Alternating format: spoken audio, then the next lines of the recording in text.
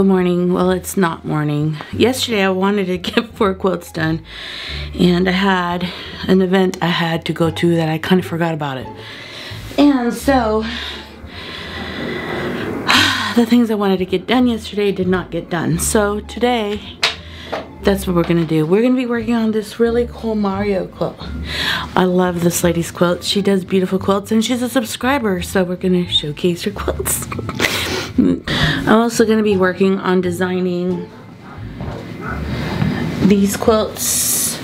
This is part of a block swap that I did probably like 2 years ago. And I still haven't quilted my quilts, okay? I don't know.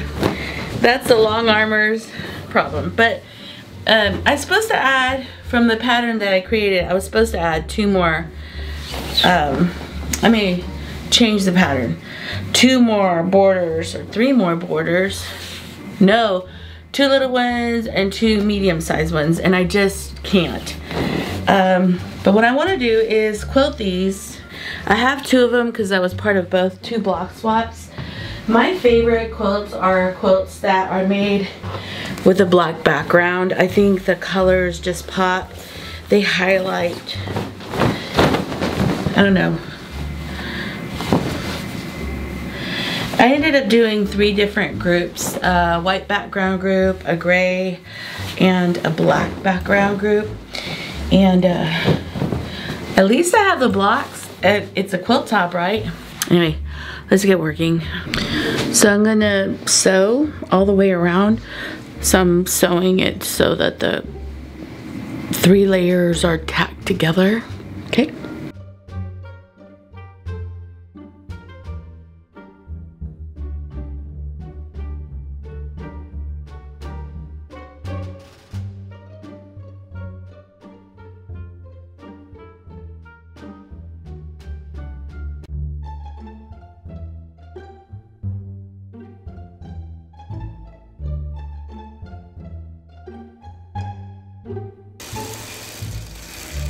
I'm trying to find a thread that goes with the quilt but doesn't take away from the quilt, and so you don't want to lose the design.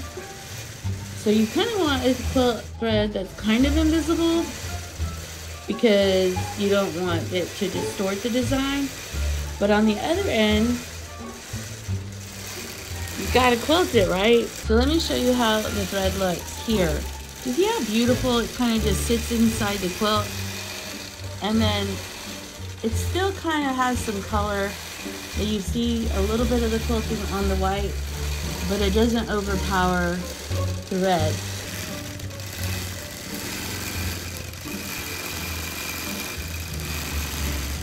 Now we're gonna find out how it looks like in this area.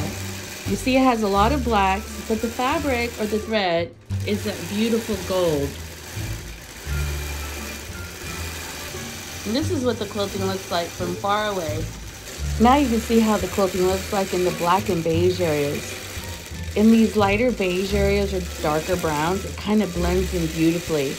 But on the black, it kind of still goes because the thread is like a gold and it kind of has some color in it and it goes in.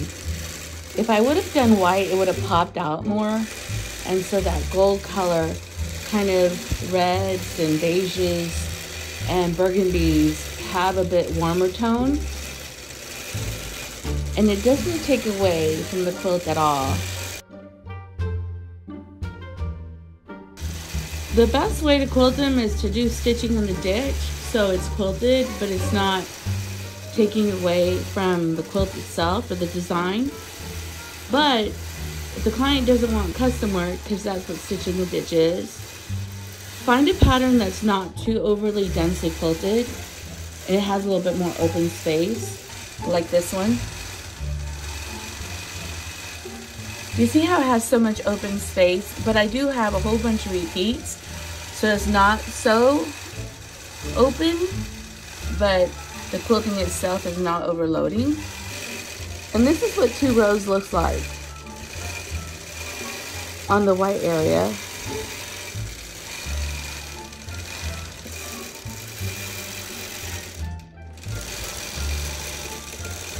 Another thing I wanted to share is I ended up getting some bobbins. I will post a link on the Amazon. You know, I had another set that I used to buy and y'all sold them out. So I had to find a different type. Came out with 100 for like $34. I really do love these. Of course, these are a little bit different, just a slight different. It has, but these work as well. So I got myself a bundle because I have a lot of bobbins wound. Get to work loaded now, which saves me time, but I had to go buy more.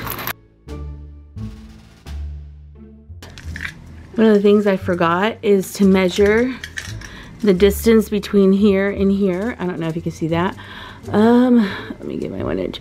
So the distance is about a ½ inch because I need to find placement here for a ½ inch. I'm trying not to move so much for you. Here my long arm is going to hit here, and that's where I want it to measure on the computer. So here's this line, and I want it to be a ½ inch. Also too, while I'm doing this, I am making sure that the fabric is, I'm kind of like hand pressing it, right? I don't want to put any spray or anything because brown bleeds and red bleeds and there's white fabric. That's the danger zone. And I'm not the kind that likes going into the danger zone. Okay, so I'm hand pressing, making sure that everything is nice and flat for my client. All right, so I have it a ½ inch off right there, and now I need to go to the computer. So here's my computer, and so I'm gonna scoot this over a smidge, and here's that beautiful line right there. Now I'm gonna measure here and make sure I'm a ½ inch all the way across so that when it quilts, the spacing is exactly like the spacing here. Here's my ½ inch mark on the center of the quilt, right there. Yeah, do you see how it's a little bit different? So do you see how beautiful that spacing is? I did move the quilt down because I had issues where the head of the machine was hitting the pickup bar, but you can see that the spacing is beautiful. You can see it right there. And I'm realigning a quilt every time I check the left side, the center, and the right side.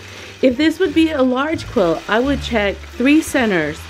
The right side, the center here, maybe a center over here, and another center and the edge, depending on the size of the quilt. You may end up putting the quilt on a little bit wonky, meaning it's not completely straight across, and that causes the pattern not to sit nice and flat or nice and parallel.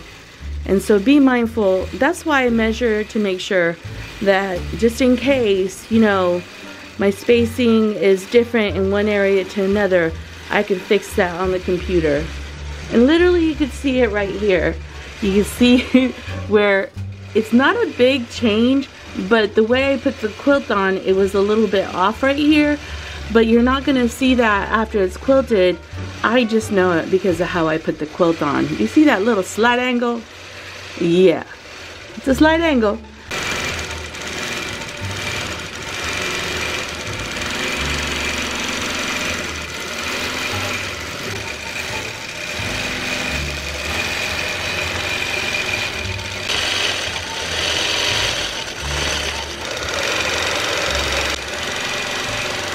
Look how beautiful this is, but look at also this. It is quilted, but almost like the quilting thread disappears and creates this really neat texture. Here's the quilting thread. Honestly, if you're gonna use gold, gold like blends in with this beautiful blue. It goes with this red. It doesn't overpower black